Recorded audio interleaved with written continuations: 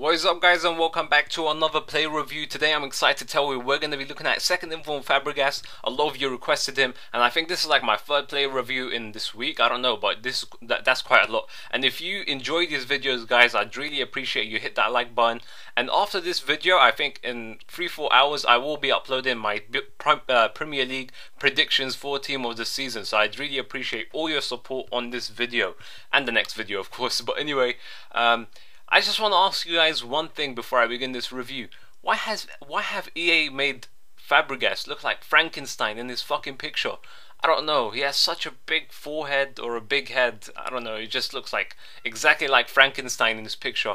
But I was able to get this guy for 230k on the PS3, and he's really good. Very underrated, and I've never tried any of his non-informs or his informs. The only one that I just jumped to is his second inform, and I have to tell you guys, he is straight up amazing. First up, you could play him in a striker role, centre forward role, centre attacker midfielder role, centre midfielder role. He just fits in all those positions perfectly. I did try him out in a 4-2-2-2 formation, and he fits perfectly in that as well. Awesome shot power. You could definitely score long shots from 40 yards out, and he has dipping long shots. I know you'll find that funny. I saw you guys fucking comments on Foothead, but you know, it's all good.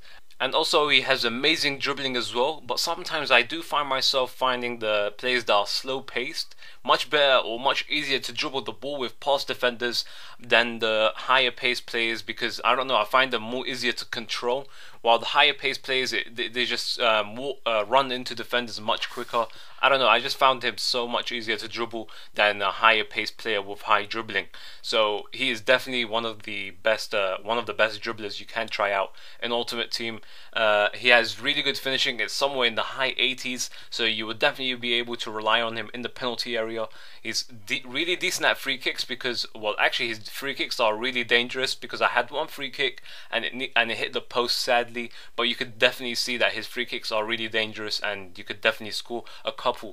He has amazing passing. That is why he fits in different positions such as cam, centre midfielder and centre forward, other than striker, even though he does fit as a striker. And another thing is about his pace. He does feel faster than 71 pace, surprisingly, but he's still slow, which is a bad thing. So if you want to try him out as a striker, he's still quite slow for a striker. And another thing is he's really weak. So if you still want to try him out as a striker, defenders will easily bully him off the ball. He has 3-star weak foot and 3-star skills as well, so you have to take that into consideration. But that is pretty much it for second inform Fabregas.